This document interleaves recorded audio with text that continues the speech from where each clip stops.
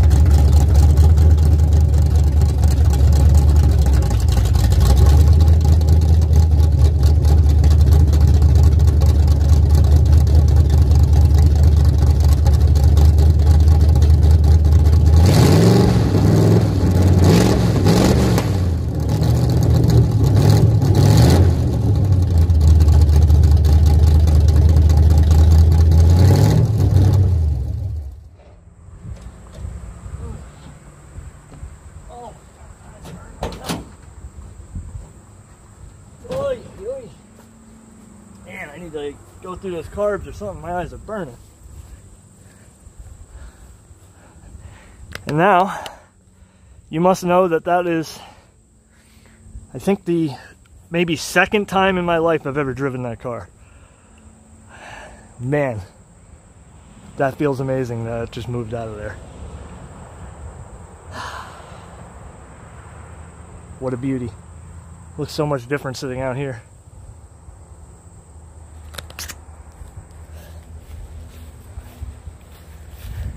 Oy, oy, oy.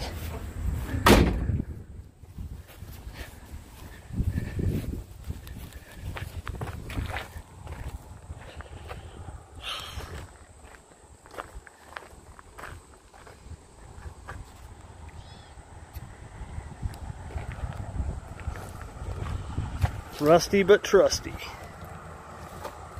All right.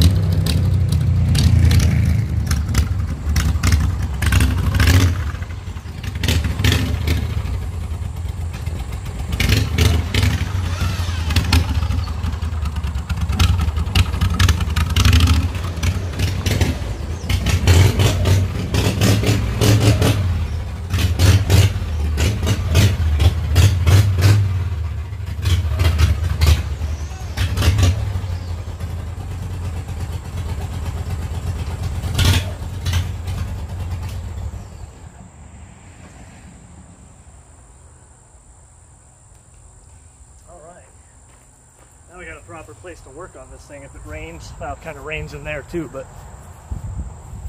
a little bit of shade from the sun. Now the sun's in the clouds. Okie dokie. Go for the wide angle lens. It looks like I got a whole bunch of room in here. It's not bad though. It's actually great. That car has been in here for years. I don't even know. I think the last time that car came out of here was got to be 5 years ago, maybe 4 years ago. Now, probably 5 years ago. And what a feeling to have that thing move. And even have a little bit of brakes out of it. I didn't get that new master cylinder on yet, but I was able to get some action out of the front brakes. So what we're going to do here, and you're going to already be like, hey, I don't remember seeing you get that thing running and driving. That was like not done yet. Well, I kind of skipped ahead a little bit. So I didn't really totally finish the job. I mean, I zip tied the battery right here, which this is where I'm going to end up putting the battery. I'm going to make some sort of a stay bracket that'll go around that or off of that. But for now, I just zip tied it. The tank as well. I just zip tied the gas tank, and I do need to get a different gas tank altogether just because this one leaks really bad. It leaks from the middle, like how it's actually two pieces put together at the seam. It leaks in the middle, and I need to figure out exactly what I'm going to get there. But what you did not see is, well, actually I did some of the filming of it, I guess, was the seat bracket, seat mount, which I don't know if you can really see up under there. I still got to take it apart and paint all this too. But a couple of flat bars coming across there to mount to the bottom. And I was basically half done back here. I got that flat bar in there, or whatever. That was actually a repurposed piece from something else. And it's got one more bolt, but it really is like really solid. It doesn't really need it. Yeah, hear that car go by every day, BMW. So what we're gonna do now, besides possibly take this thing up the road for a rip, is I want to get this exhaust back together. So I got a couple of new flex pipes there, and depending on how long they are, yeah, actually almost 100%. I'm gonna take this. So this is actually, so what this is the chrome bits that you see. So this elbow, that piece, and the tailpipe are actually Harley Davidson exhaust pipes. This would be like an aftermarket drag pipe for a Harley, and that there I think would be from like a Vance and Hines system, because normally the drag pipes are one piece. They would just go right to the engine and out. That there, so that actually I think is from, I can't remember, I think that's from the drag pipe. In fact, that very piece may be what was cut off at the end of that. And then that is just a random sort of, like, actually that's approximately the back part of the Vance and Hines, I think. But as you can see, that is the original bracket that would hold it on the motorcycle, and it's bolted right to the frame. But now that I've extended the vehicle quite a bit, now that she's extended, I think what I'm going to do is, because this used to be basically even, that amount of pipe and that amount of pipe, and that gives you an idea how much it's extended. I think I'm going to take and actually mount that. Probably have to drill a couple of new holes. I'll just mount that a little bit further back, so that way I have even distance between the pipes, and probably just use those pipes pretty much as is. I don't know if I might have to shorten them, but so what I actually did before is I just used one of those pipes. That is so the exhaust is 1 3/4, and this is 18 inches, I believe. And I just cut that in half. I cut the 18-inch pipe in half and was able to use it on both ends. So that gives you an idea how much longer we are now. And another thing is, I will have to admit, I did drive it once already. That was not documented on video, unfortunately. Sorry about that. But it was just a quick jaunt up the driveway a couple times, and wasn't anything too special. It was a really, actually, I will say this, it could have been a pretty entertaining video, because in the effort to save my hat from flying off, I knocked the glasses off my face, ran them over, had to stop with no brakes, put it up against the wall over there, and then go recover my glasses. Luckily, I was able to bend them back into position. They weren't damaged permanently, and all was well. But this thing is incredible to drive now, and shortly after we get this exhaust completed, I think we might take it up the road.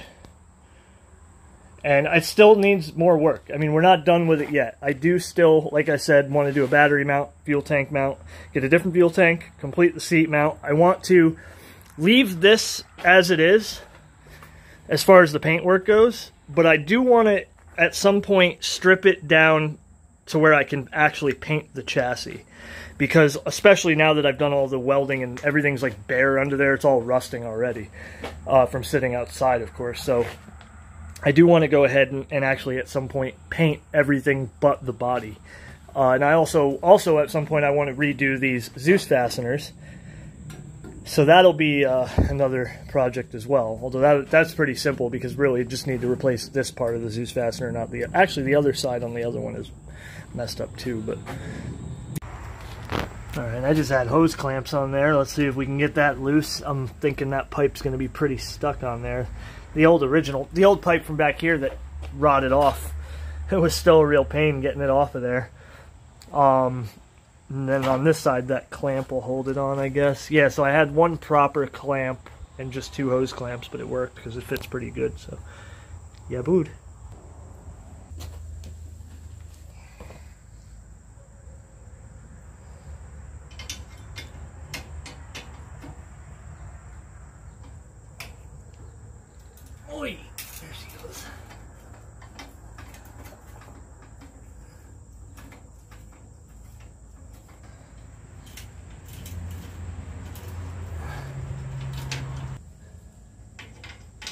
Oh, okay, they're just lock nuts, or I'm sorry, regular nuts with lock washers.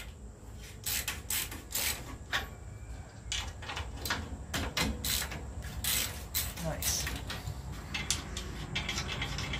Oh yeah.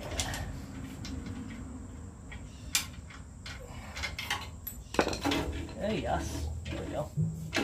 Now, is that gonna just come off? Oh wow, look at that. That pipe was pretty rotted. It just busted up. That's going to be a real pain to get off of there too. Let me cut that right off there, and then I'll try to... You know what? No, that's not going to come off very easily.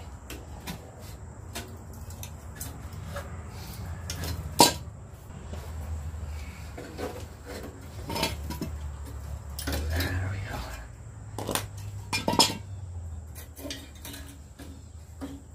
Oh man, that sucks. You know what? Let's see if we can just get her off. Oh, cool. Nice. Now you can see the collector, the header there.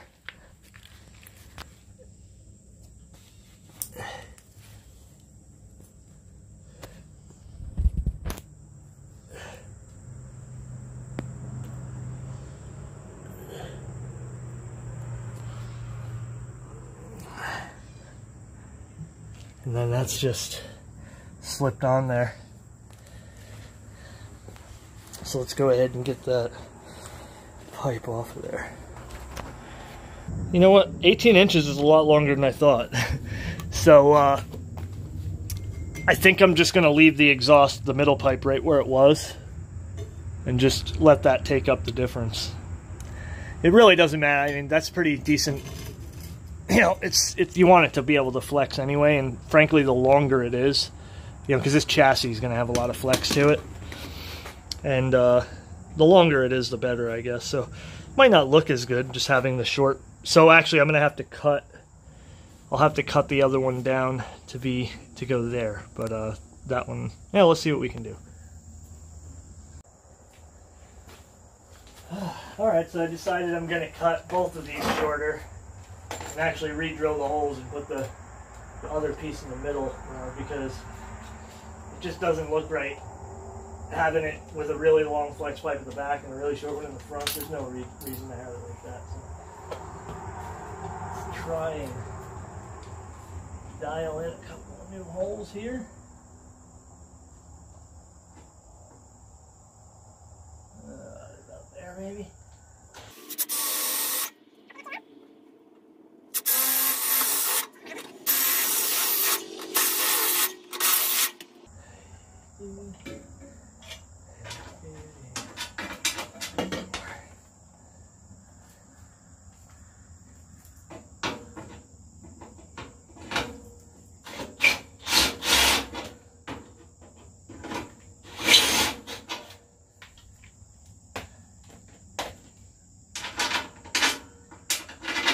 Awesome. They even look like they might be even. If they're not, I'll just make one a little bit bigger so I can move it around a little bit. So let's see here. Figure out about where that's going to be cut. Let me get a marker.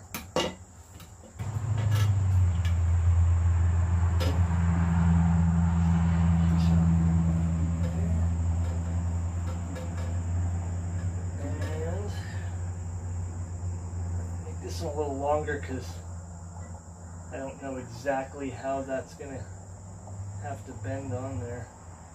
So if I have to cut it shorter, I will.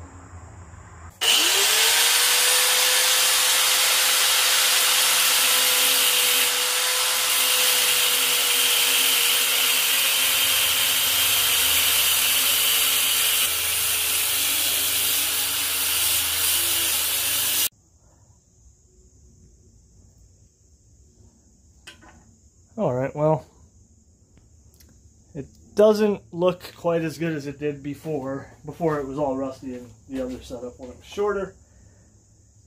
It's a lot more flex pipe than I'd like, but it'll work for now. Looks kind of funny, but it'll work. Now, put some proper clampage action on here. I don't know why I didn't have one before. I had something else. Okay, I'll put that down. It's had hose clamps.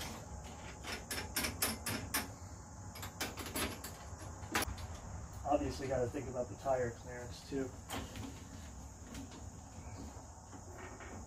But as long as that's in, that is not going to hit it. So that's beautiful right there. Maybe I did hose clamps because it looked better. I think that was why. I'm still going to probably do them here. I think maybe also because I don't think the regular clamps will fit here.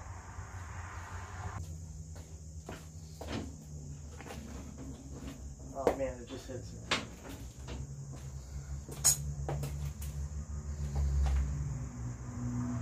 That.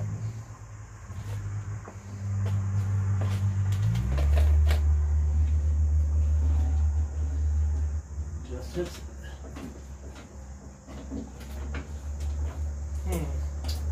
Yeah, I guess I'll just go with the hose clamp again.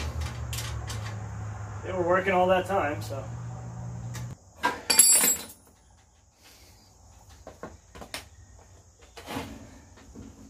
Go. That'll be as good as it's gonna get. Rarely go all the way to full lock anyway. All right. Awesome. Yeah, that kind of looks like crap, doesn't it? I mean, it worked fine all that time with a regular hose clamp. I'm just not that into it. Yeah, there it is.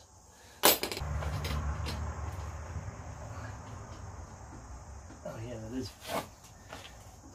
flexing it.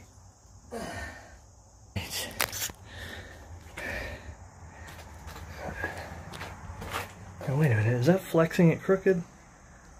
Hard to tell. Looks crooked from the tire, but the tire, yeah, I guess it is kind of crooked now. Oh, I don't know. You got a proper motorcycle clamp and a regular exhaust clamp that came with the flex pipe.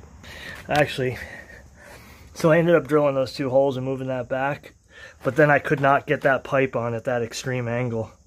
So I just drilled another hole because it was in that hole and that hole. So I just drilled one hole here and put it there. So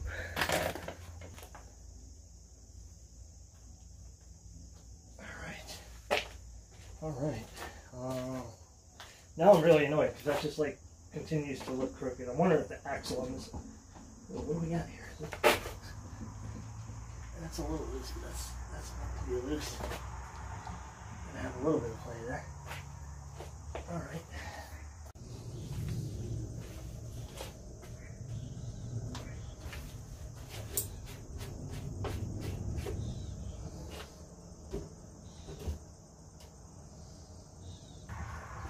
All right, here we go. First time in a while since that exhaust has been hooked up properly. Let's do it. Oh.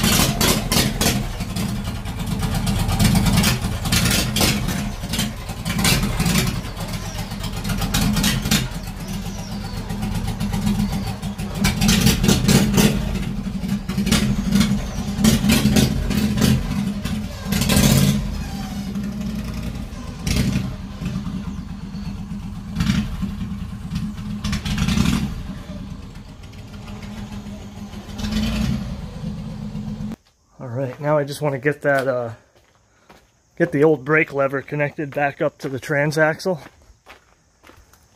That way I have some kind of ability to stop, especially if the belt comes off. Because if the belt comes off, there is no stopping. I mean, it's like a soap...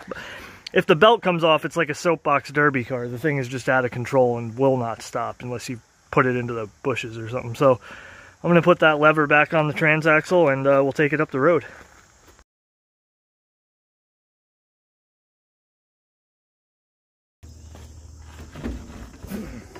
Alright, what kind of shot does that look like? Oh, shit! I don't like or anything, but let's try it.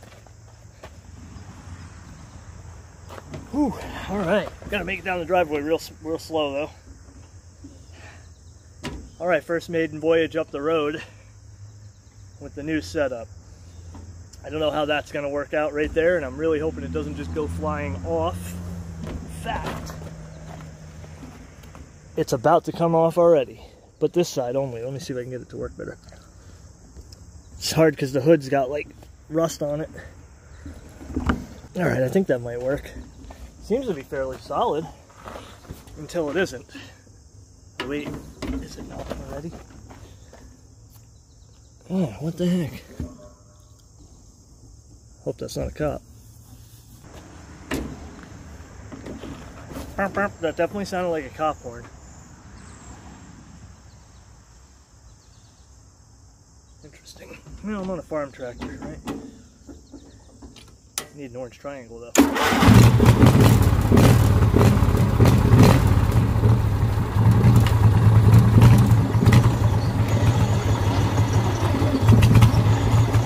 Really hard to go slow. There we go. Like puddles and puddles. Come on, come on.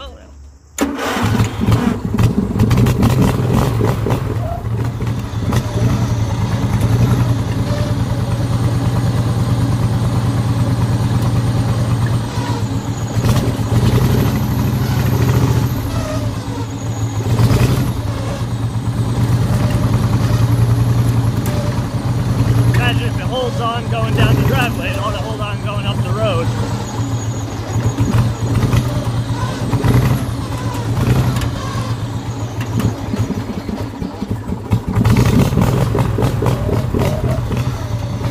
Ain't quite warmed up yet.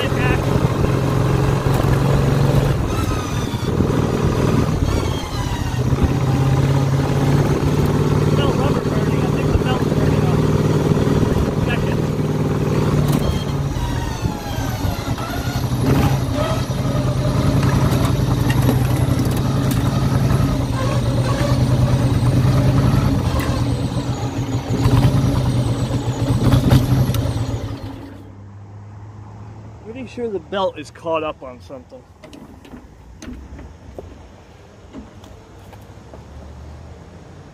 Ah, crap, it is. Frickin' belt is stuck on the belt guard up here. Next thing we gotta do is belt guards, because... Oh, I'm getting a frickin'... Ow.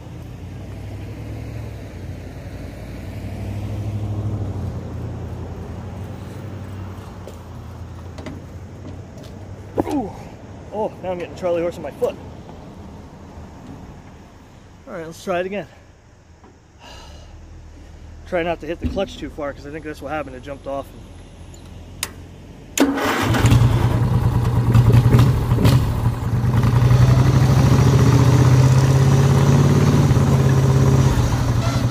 even going to use the clutch to shift.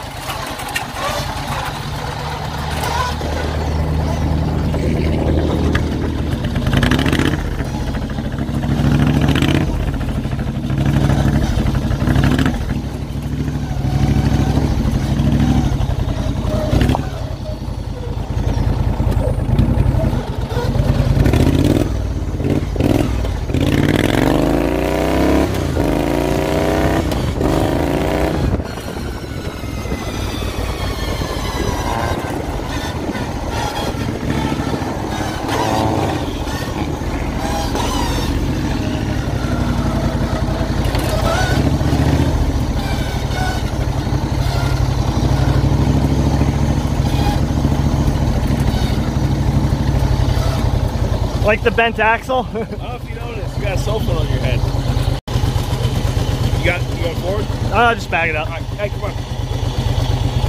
Oh, gotta remember. I reversed the pattern on the shifter because normally they go forward to shift up. Yeah. So I did a whole custom setup where it goes backwards, but I gotta keep remembering that it's the wrong way. Yeah, you go that way. Yeah. I'm going home anyway, so yeah.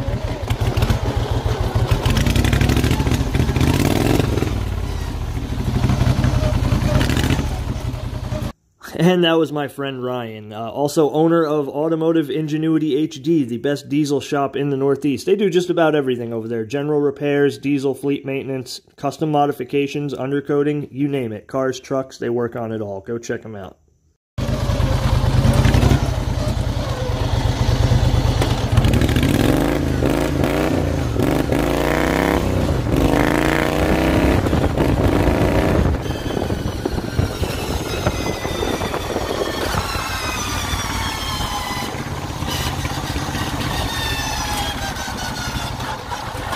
Did it again.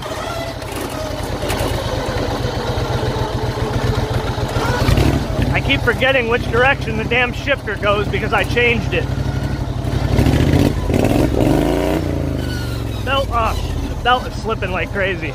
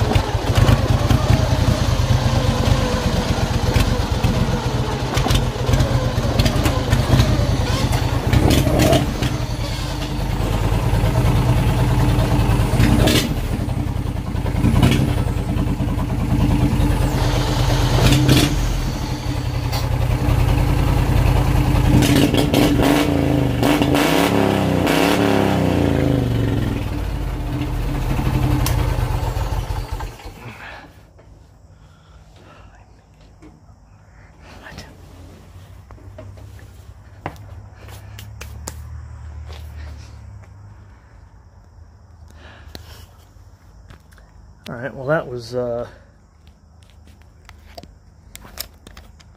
not the greatest test drive. Too many problems. But we'll get them addressed. So, like I said, this axle is bent like hell.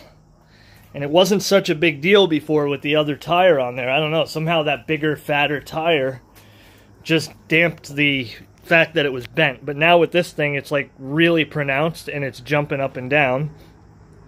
Kind of can get past it once you get a certain speed, actually, but it will also likely break and snap right off with the wheel and all at higher speeds from the vibration. So that is not drivable right now. We got to address that immediately. The belt slipping is one of the main issues, and it doesn't handle properly. Oh, you know what? I wonder if the alignment's out of it because I don't even know where the toe is, but mainly it's, you know what it is? You know what? I got to check my trans mount because I didn't really weld that very good up to the chassis, and I was wondering if maybe that actually was my issue. No, it feels like we're solid connection to the frame still, so I don't think that's the issue. Yeah, that's still all solid.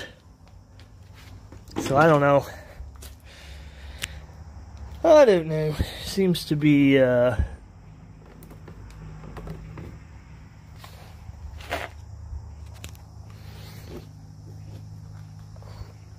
don't know. So I guess we'll have to get a different... Well, you know what? I don't know about the belt. Ooh. Man, that thing loosened up like crazy. I don't know why. Oh, you know one thing, though? I never did. Now that I think about it. Oh, no, there's a key in there. So I was going to say, I don't think I ever tightened the set screws on the pulley, but... How hot is that?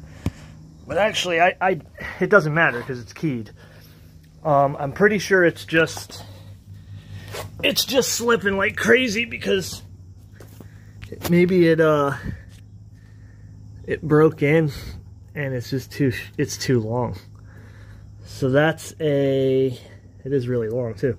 So that's a 107, and I wanted a 106, but I couldn't find a 106.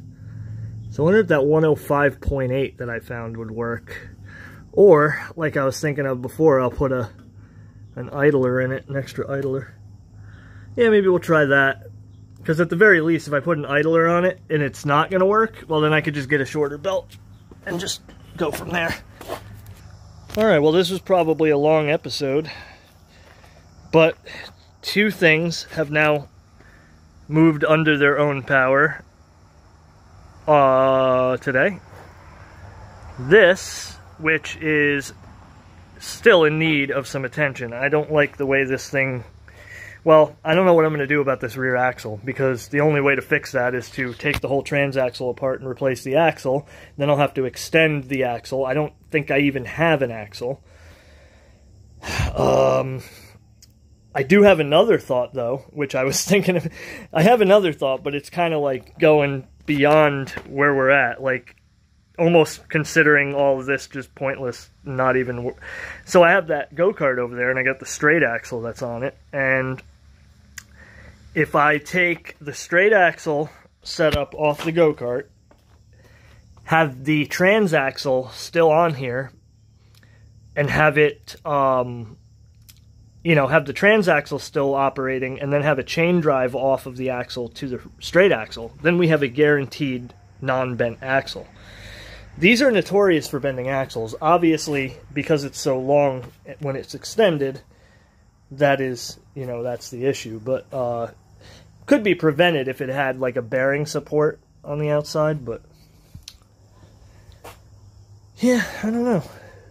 I don't know what to say about it. Well, let me can tell you this. Look forward to the rev limiter video. If you guys are new, I have it's not hooked up right now, but I've created a custom rev limiter. Wouldn't call it a two-step. I mean, it could be used as a two-step, but it's one set it and forget it rev limiter. You know, set it to whatever rev you want it to hit at. And it just using a old autometer tack mounted right up in there and a relay. It's actually kind of hooked up right now, but I just don't have the tack hooked up to the battery. So I'm going to do a full video on exactly how I set that up. And you're going to be, if you've seen the short that I had on my channel, you'll understand what I'm talking about. But and if you're from TikTok, then you definitely know what I'm talking about. So I don't know. That was kind of a very disappointing test drive. I guess really just the fact that the belt was slipping and the axle was bent. Those are like really only the two major issues. Because I didn't even notice the axle was that bad when I was on the driveway. It's only going down the road that it's a big problem. But obviously, you know, I set the wheels and tires up to be roadworthy, so it kind of sucks if the axle's so bent I can't drive it on the road. But we'll get it fixed up and we'll get it figured out.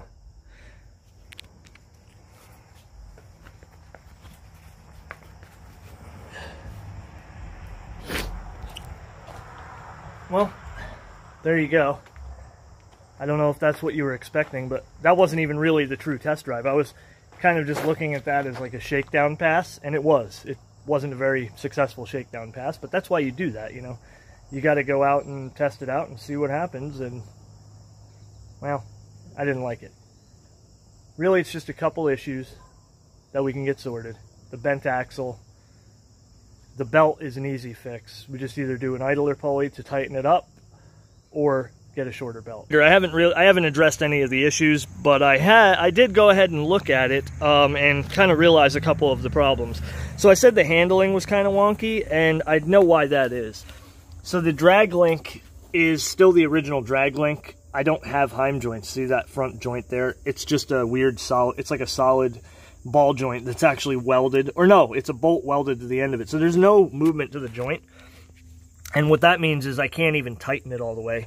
So both at the front of that drag link and the back, there is a bunch of play, or not a bunch of play, but there's enough play that basically when I was going down the road, all of a sudden it would want to just change direction independent of the steering wheel. And I think it was doing that the whole time, even before I did all this. When I was going down the road, I had the same symptoms. So that's what that is for sure. That's that drag link. Also, the tire pressures. I got these tires brand new. I never even checked the tire pressure. And they're all way too high. I mean, first of all, it just rides stiff as hell. But I also think them being really high was causing an exaggeration of that, how wobbly that tire was, or that axle. Basically, they're at 20 PSI. So I have not driven it and tested it yet with dropping the PSI, dropping the pressures, because I have to address the belt still. but they were all at 20. I'm going to run them at like 8 to 10 and see how that does. And other than that, I mean, yeah, so got to get a different belt, address the bent axle, get the steering sorted, and do some other stuff as well. I mean, battery mount, fuel tank mount. There's quite a few things to do. All right, and the rev limiter video will probably be the next video. And then after that, maybe in that same video, I don't know, maybe we'll deal with some of those other issues. Yeah, so, yeah, it'll get there. I mean, I took it out and I drove it around today, just down the driveway. And I went and I tried putting it up against the rock wall down there to do a burnout, and the belt's just not having it. It's just too loose. So, yeah, I mean, mainly, really, the axle being bent is the big issue. Like, that's the one problem that you can't just do something easily to fix it. It has to be really, really worked on, taken apart, transaxle pulled apart and everything. So I was thinking about getting a length of 3/4 inch axle. That was another idea I had. I know you can buy it. You can buy like a 40-inch length of keyed axle, drop that in the transaxle, weld up the sun gear to it. But I don't really exactly remember how that's all set up in there, so I don't know if it's possible or not, but we'll see. Hey, thanks for watching, and I'll see you guys next time.